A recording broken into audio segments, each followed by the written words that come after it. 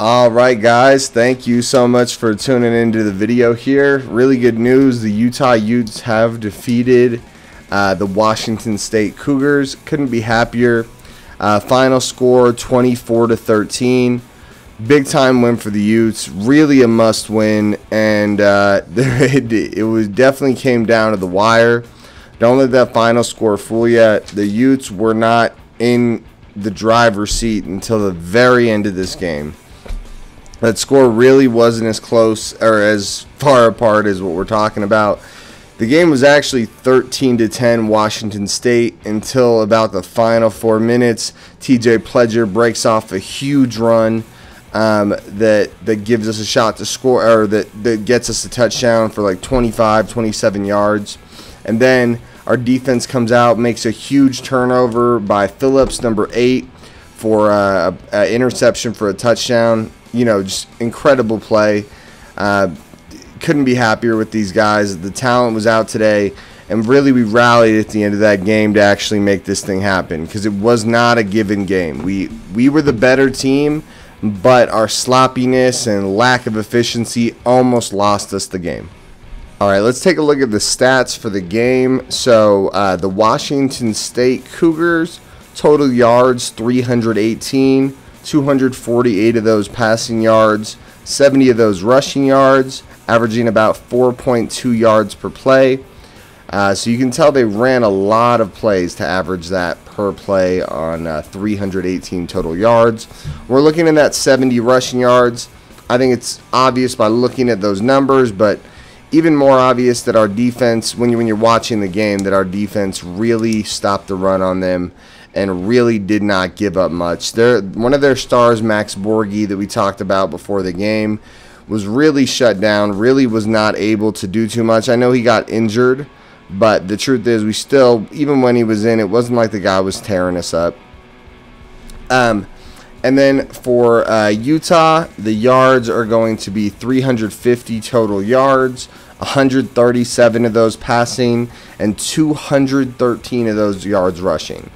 So obviously a big disparity there between the rush and the pass. I mean, there's a lot of things we could chalk it up to. Lack of preparation in the game plan for Rising by the coaches and by Rising. He's not out of the blame here. But I think another big reason our passing yards look so low is I think it's going to take a couple weeks for it to really click to where we can really develop a game plan that's made for Rising's skill set. But I do want to be clear, Rising does one thing a little too much, and it's one of the reasons the passing yards are so low. It's the reason the turnovers are low, but the passing yards are so low because what he does is sometimes when you throw a football, you're throwing it to lead the receiver to a spot where only they can make it and hopefully get a pass interference call. I think we all know what I'm talking about there, right? Where it's like 2 to 3 yards in front of, like, it's going to be a really tough catch, but they might make the play, and then the corners might pull a pass interference just to stop them from making the play because they're not in the ballpark of making a play on that ball.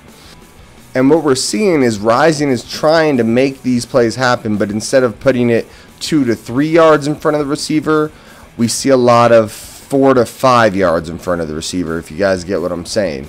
So this creates a situation where, yeah, maybe once in a while we'll get a pass interference out of it, but overall it's not a great thing because we're going to rarely get pass interference out of it, and the receivers never really have a chance to make a play on the ball. So that's one thing I'm going to be keeping a big eye on when we play against USC next week is can Rising tighten that up? Yeah, put it in a spot where only your receiver can make a play, but don't put it in a spot where your only hope is a pass interference. But overall, a few notes from the game. I think our offense, the yards, honestly, as much as I would love to tell you guys we're just running the balls down people's throats, we're doing a decent job at running the ball throughout the game. A lot of those yards are from like the last 5 minutes of the game, though. We had that huge run by Pledger, and then that other run for 20 yards, which counts for about 100 yards of the game. So, or the rushing yards of the game. Overall, though, so our offense really lackluster today. We were able to move the ball a lot better from what I saw with Rising than we were with Charlie Brewer. The issue is, though, we'd move the ball, we drive the ball all the way into the red zone, we get to like the 10, 20, or the 5, and then we would just sputter out. I mean, we would be calling plays that are low success plays, and then we'd do a couple plays, and then we'd have to kick a field goal. So we'd be kicking field goals and missing them with Redding. He missed one field goal. He made another one, but missing field goals, we'd be just, looking sloppy overall. It felt like our offense really understood that they needed to step it into the next gear today, and they really did. From what I was watching, I felt like there was a lot of times where our offense drove the ball effectively. But once we got to about the red zone, it really felt like we took the pedal off, or we took our foot off the pedal, and just kind of were okay with the fact that we moved the ball a little bit. It's unacceptable. I really got to put a lot of this on the play calling. So many odd play calls, and maybe it's how the players are executing the play calls. But just in the red zone, low success plays like that Keithy throw that was almost a touchdown. We're rising through it to Keithy in the back of the end zone, and he jumps up, but it's just a little too high for him. And I mean, this is like a precision pass. It needs to be perfect. And it's like, no, let's try to grind it out, man. We're running the ball so well. Why don't we keep working with that? And just overall, I think one big thing I noticed from the offense is we need to finish drives. That type of game we played today, as much as we won, as much as the score looks good, the score does not tell the story in this one. We were so close to losing that game. I'm happy we won. I'm ecstatic we won, because even though we were 1-2, it felt more like we were 0-2 when you consider our only win was against an FCS team. So it's awesome to see we can go out there against another FBS opponent and actually finish the game. But it really feels like our inability to finish drives is going to cost us if we don't figure it out. The fumbling, like just the sloppiness, overall is just unacceptable. A team like USC, I don't care who's playing quarterback. I don't care what injuries they have. They will not let us win if we're playing football like that. We need to cut down the turnovers. I'll touch on that in a second, but we just need to make sure we finish our drives. No matter what's holding us back, we need to finish the drive, get the ball in the end zone. This game really should have been about 38-13, and then I'd be feeling so good about us going into USC. We keep it tight with a star-studded defense, and we let our offense, just do what they can do to get as many points on the board as possible. But that's not what I'm seeing right now. What I'm seeing right now is I'm seeing a team that cannot finish drives. Huge reason for that is these turnovers. A lot of turnovers today. We had a lot of turnovers, and then a lot of plays that were technically fumbles, but they were like after the whistle was blown. One thing is, can we just not give Tavion Thomas the ball anymore? I mean, it's almost a joke. I couldn't believe it when he got in today. He got that carry, and yeah, technically his knee was down, but it's still, like, in my eyes, that's still a fumble. Like, yeah, your knee's down and the play's over, but you're still fumbling the ball. Your knee was just down and you got lucky. And it's like, please do not give him another rep in a run play in a game until he has proven in practice that he could take hundreds of run plays in a row without fumbling. It was a joke today with him even getting the ball. Bernard, one of the guys that I have been so outspoken about as an up-and-coming star on this team, fumbled today. And I love that Whittingham just won't have it. He pulls you. I think that's awesome. I think that puts people on notice, and it lets you know that that's unacceptable here. Like Whittingham, I wish we could be doing some more of that at practice to make sure it didn't have it in the game. But overall, I think that's awesome to see that he understands how important not turning the ball over is. And then with the running backs, TJ Pledger, number 5, the running back, monster game, right? The guy, what did he have, like 10 carries? Let's take a look at what his carries were. So TJ Pledger, okay, 10 carries, 117 yards, and 1 touchdown. No receiving work for Pledger. Either way, though, what a monster of a game. The guy, it was a lot of that is off a couple big runs, but really, I understand why they've been giving this guy so many carries. He hasn't really done anything with it yet, because I've noticed he looks fast, but he keeps getting swarmed before he can break away. it makes a little more sense now when you see it working the way it did today. And he had a mojo to him.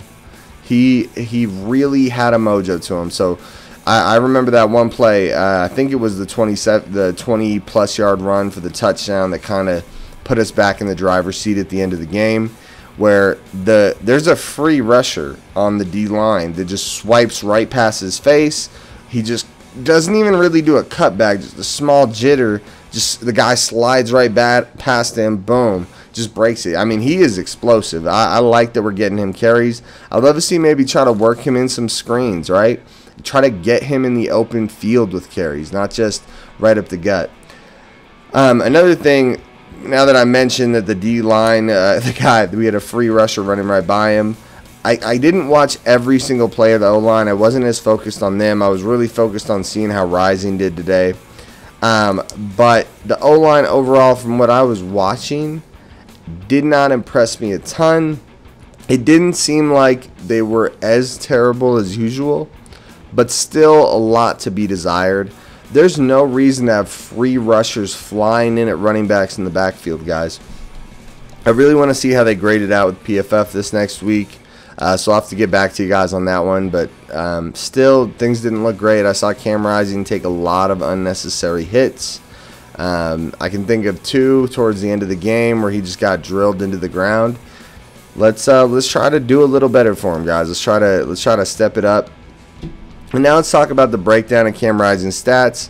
130 plus passing yards, 32 rushing yards, so about 170-ish yards total.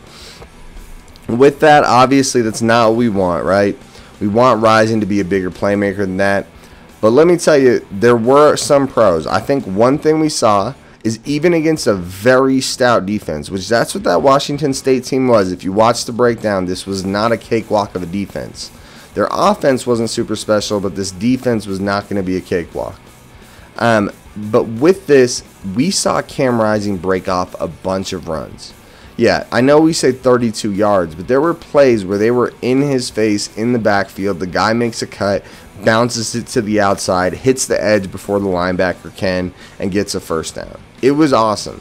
So that's one thing I'd like to see. I don't want Rising taking unnecessary hits, but I do want to see us take advantage of his ability with his feet. It is obvious that it is really powerful. So whether that's, him rolling out, like play action rollouts, and get him in space where he can decide if he wants to run or if he wants to throw, or if that means the read option, or if that means, just RPOs, whatever works. Find ways to let this guy use his feet as a weapon, because it is one of the biggest weapons on our team right now, is his ability to run the ball. I think that kind of covers the offense for now. Just to recap what I kind of ranted on, the highlights are going to be, we need to finish drives. We can't be turning the ball over at the end of drives or settling for field goals because of bad play calling. We also need to cut the turnovers out. It's unacceptable. No matter what level of football you're playing, it is very rare that you win the game if you lose the turnover battle. So let's make sure we're cutting those down, because USC is not going to turn over the ball. I mean, hopefully they do, but they're likely not going to turn over the ball on our defense the way that a Washington State is going to turn over the ball on our defense. I would say that with our offense, the final thing is just it feels like this team, the other team, did not belong on the field with us today on offense and on defense. It really did. But because of stupid mistakes and not finishing drives, they were still in the game. So we need to figure it out. This offense has been a headache all year. Let's hope we can get this team looking solid, finishing drives, and putting together big drives that finish. The one silver lining for this game was that with our offense was that we really did move the ball better. Believe it or not, I mean, say what you will, we move the ball a lot better than we usually do. We just couldn't get it done at the end of drives. So that's enough about the offense. Let's talk about our defense. Oh my gosh. I mean, what more could we ask for? We do not win that game if we don't have this defense. I mean, if you were watching that game, I can't imagine how you would argue with me. So we held them to 318 yards. And the most impressive part is that rushing game.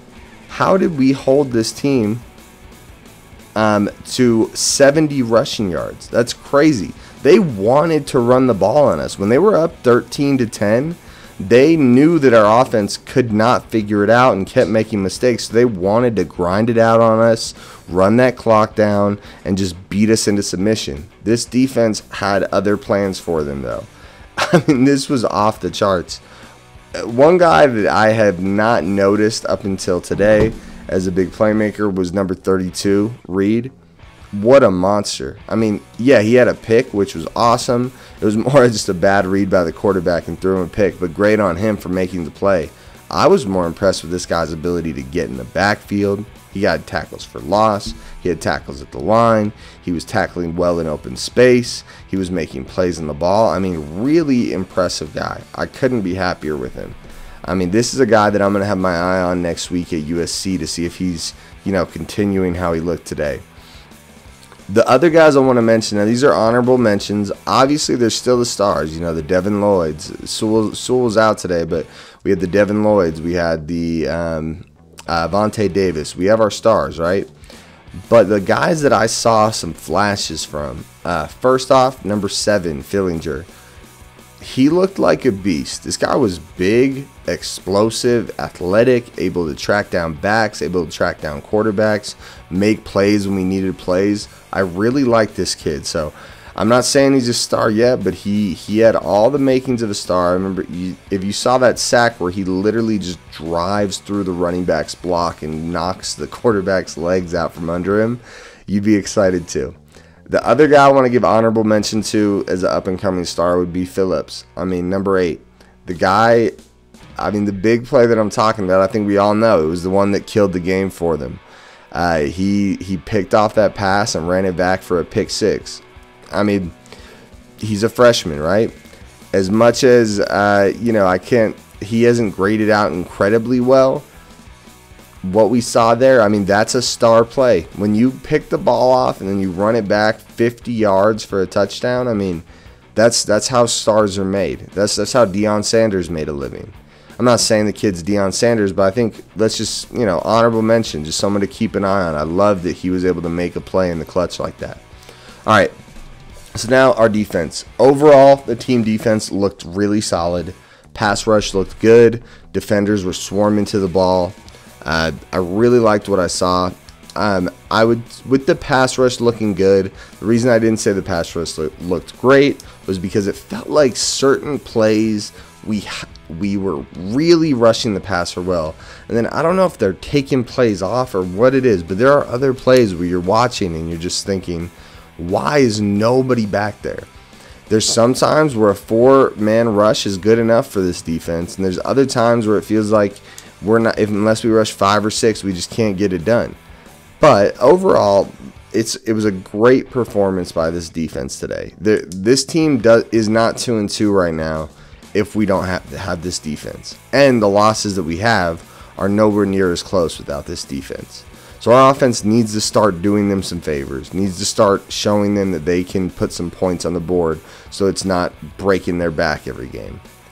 Another thing is Mika Tafua, he's a solid player. He's been a solid player for us, but he needs to start containing. Every time we play a high-end quarterback that can run, and not a high-end quarterback, but a high-end running quarterback, he loses contain. And then think about this. Yeah, that we can say maybe that's a 5-yard run, but that's not always what happens. A lot of time it's on 3rd and 10, so it's a conversion when it was 3rd and long. And then what also happens is when these quarterbacks roll out because there's no contain, they buy so much time that a receiver is able to get open downfield and make a big play. This is something I've noticed every game. I'm sure other coaches are noticing this. He really needs to start containing quarterbacks. It's one of the biggest weak points of his game. The guy is one of the big playmakers on our defense, but that needs to be a focus for him. He does a spin move inside, and then he winds up in the interior of the defense, and the quarterback just has a huge running lane. All right, the team, we're hitting hard, we're tackling well, we're making stands when we need to make stands. The defense is really legit. this is what's keeping us going in these games. 8 sacks today by this defense. That's crazy. 8 sacks. I don't know what the record is, but it's got to be close to Utah's record for sacks in a game. That was insane. We sacked them so much. Honestly, I couldn't be happier with how this defense is playing. It makes it a lot easier to watch the games when you have a defense that just gives you hope no matter what's going on. I remember I wrote down 4th and 8 for Washington State. Can we get a stop? We got more than a stop. That's when Phillips got that pick 6. Just overall, it really felt like our team started to develop an identity, develop a swagger about them, right? Like a real identity to this defense. I'm super excited to see where we go from here. I think if our offense can start to click, start to finish drives, we're going to see huge momentum shifts. We're going to see our team get a lot better and make big strides. So next week we got USC, and then we're going to be on to Arizona State. This is one of the toughest stretches of our schedule. We really need to be locked in here. Honestly, I'm going to be straight with you guys. I think both of these teams are beatable. Okay? I think both USC and Arizona State are beatable. Don't forget, Arizona State lost worse to BYU than we did. And that was when our quarterback play looked horrible. Not mediocre, but horrible. And that's a beatable team. Also USC, I think they have a lot of weak spots. I'm going to break them down next week. I think they're beatable. Do I think the team that we have been rolling out with every week so far can beat them? No. That's not what I'm saying. I'm not saying that the way our offense played today, that will not beat USC. That will not beat Arizona State. If we can have this ability to move the ball, the talent that we have, the ability to finish drives, we are in both of these games. I would honestly, straight up, I'd put us as a favorite over Arizona State if we could finish these drives. And then with USC, I think we're right in it. I think we can go punch for punch with them. And I think this defense, if the offense gives them the ability to make plays and not put the whole game on their shoulders, this defense is going to make the plays to make it happen. But hey, either way, guys, super great to win today. I couldn't be happier with this team, and I can't wait to see how we are moving forward. This defense is incredible. This offense looked a lot better, and I could see it really improving in the coming weeks. Let's just hope everything's firing on all cylinders next week when we play USC. Again, guys, make sure you like, comment, and subscribe. I love making these videos for you. I want to hear the feedback. I want to hear what you guys want from me. And just make sure you guys stay tuned next week for the USC video. It's gonna be a good time, and there's gonna be a lot of hype going into that game. All right, guys, have a good one. Go Utes.